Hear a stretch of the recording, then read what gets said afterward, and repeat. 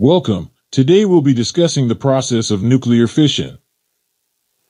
Fission is a type of nuclear reaction where a heavy nucleus splits into two or more lighter nuclei, releasing an enormous amount of energy.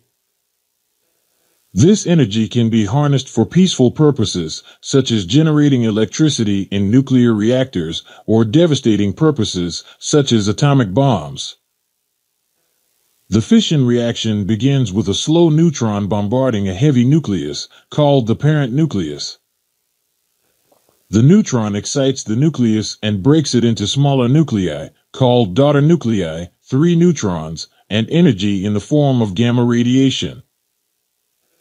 The daughter nuclei may be 2 or 3 in number.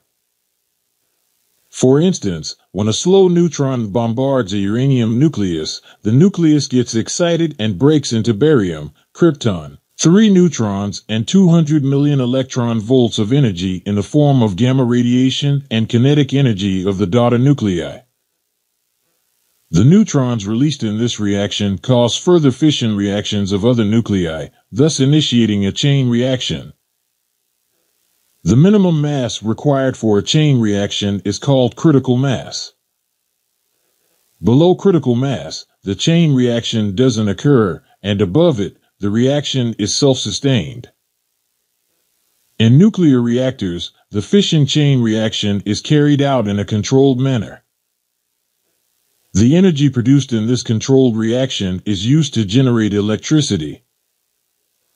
However, if something goes wrong and the chain reaction is not correctly controlled, it can result in the release of a massive amount of energy, leading to a devastating explosion, similar to an atomic bomb.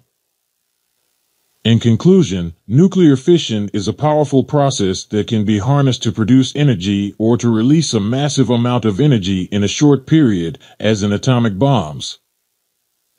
Thanks for watching.